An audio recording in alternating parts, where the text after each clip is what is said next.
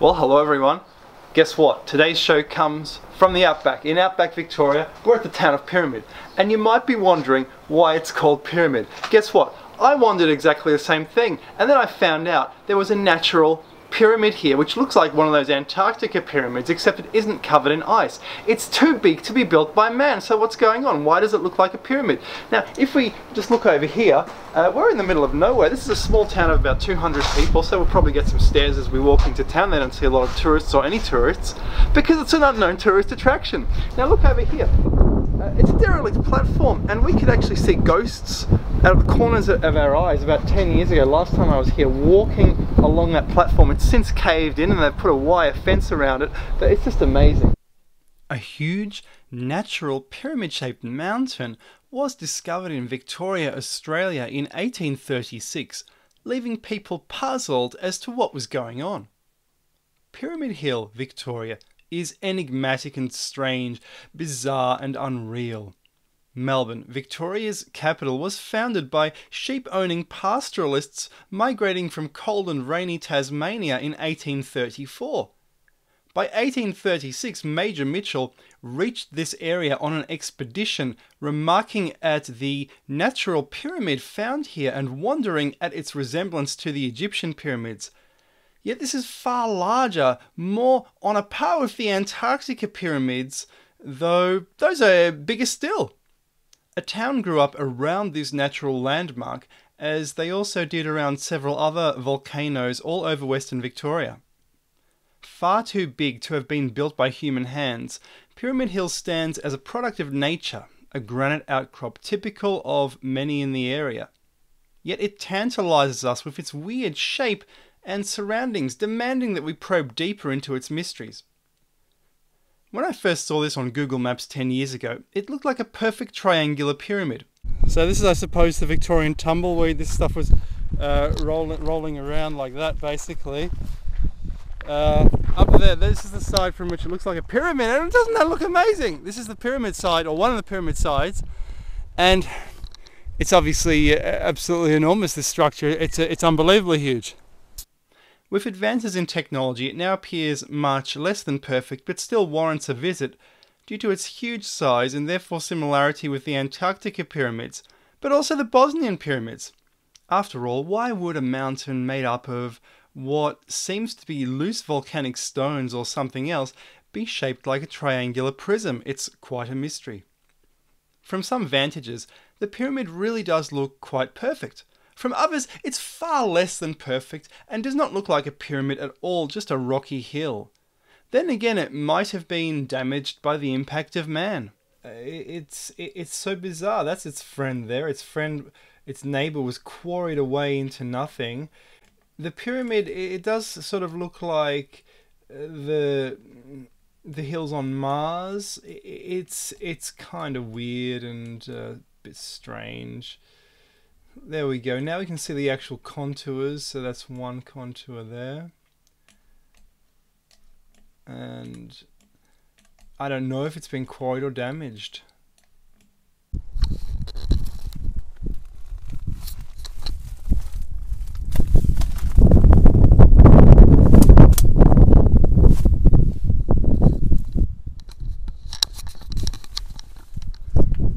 There are numerous caves here, but nothing, it seems, with any rock art. So, well, it's rather interesting, isn't it? I mean, just a place where the Aborigines or whomever could have sheltered, I suppose. It's just really nice in here. Oh, there we go.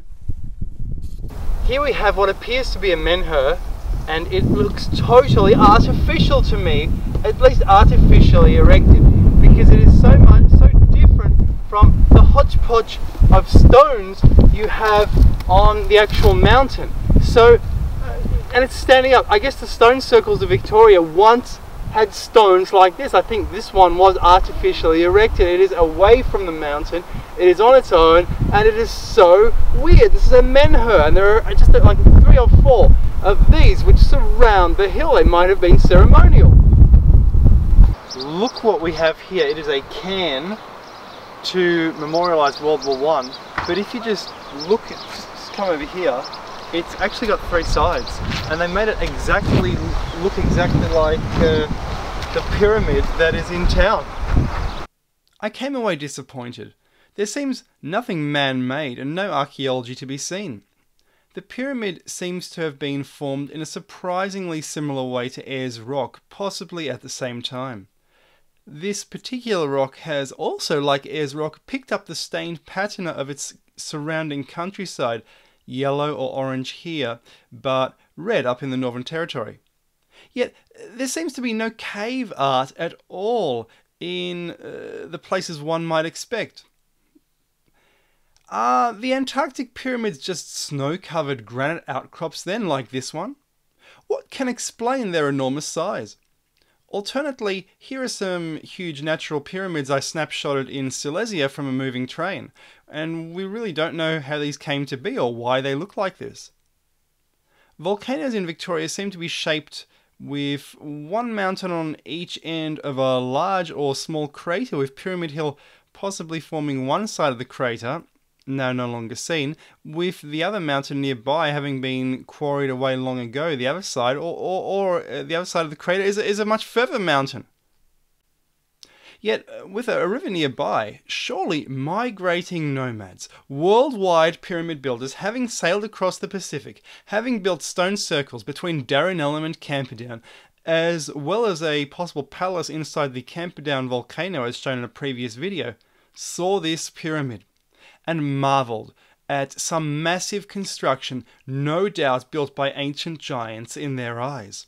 Surely they themselves lived here and worshipped here, treating Pyramid Hill as an ancient wonder.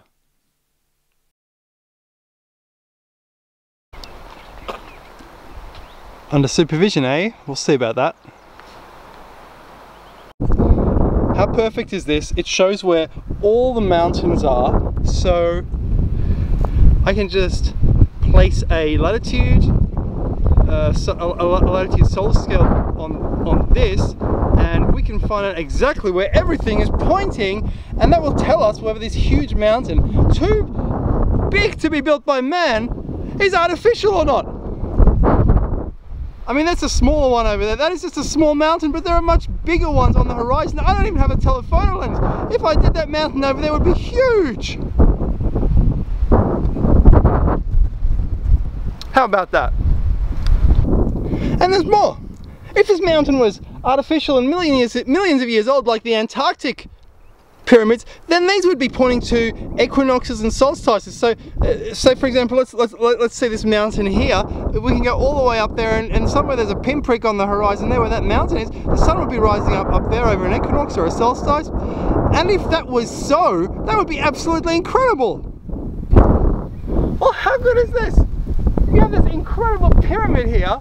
The ones in Antarctica must look exactly the same as this, except they're covered over by ice, and the ice smooths them out. The snow falls down and smooths them out, but they must be identical to this, the ones in Antarctica. I mean, this is pyramid shaped.